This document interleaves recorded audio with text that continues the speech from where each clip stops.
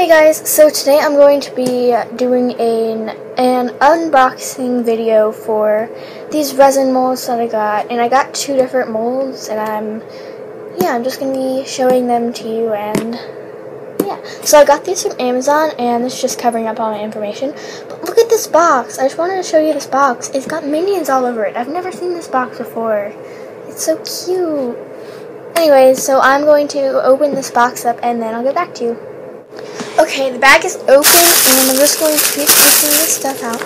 Oh, alright. So, here is the first one, and it just looks like this.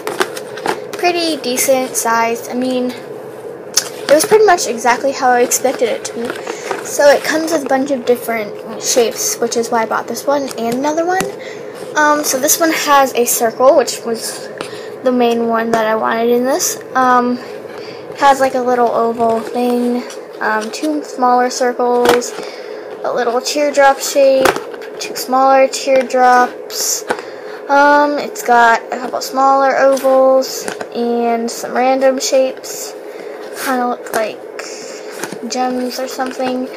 And then these little that kind of look like donuts. Yeah, these definitely look like donuts. And then here's a square one that looks like a donut.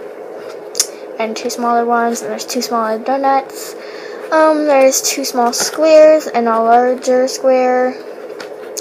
This other oval, so yeah, it comes with a bunch of shapes. Oops. And yeah, that's why I got it, so I'm really excited about this one. And next, I have this one. So it came with two different hearts, and these hearts look a little weird because they're curved on the bottom, but whatever. And then these two little, I can't remember what they're called. These two shapes, these two that look kind of, I don't know. They're like rectangles. These two little ovals. Some more teardrop shapes. Some more ovals. Couple of rectangle things. So yeah, I'm really excited about these molds, and I'm going to fill them up, and then I'll show you what they look like when they're filled. Okay, so here are the poured ones, and yeah, I realize that there are a lot of overspills and stuff, and like random sprinkles everywhere, but you know, it's my first resin,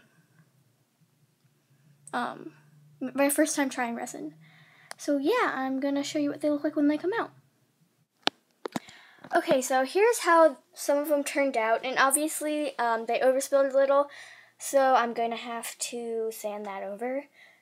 And one thing about this is that the charms were a little sticky still. I think that might have been my fault, but I don't know. So, and they were also really hard to get out of the molds. But here's what they look like. I really like the sunflower in the corner up there and the little love thing. So yeah, thanks for watching. Bye!